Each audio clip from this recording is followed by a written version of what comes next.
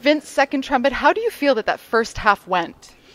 We put in a good 90 minutes out there, actually, and it's still early on in the season, so we're ironing out the kinks. But Gordy's putting in some really good time on the podium there, and he's some solid direction.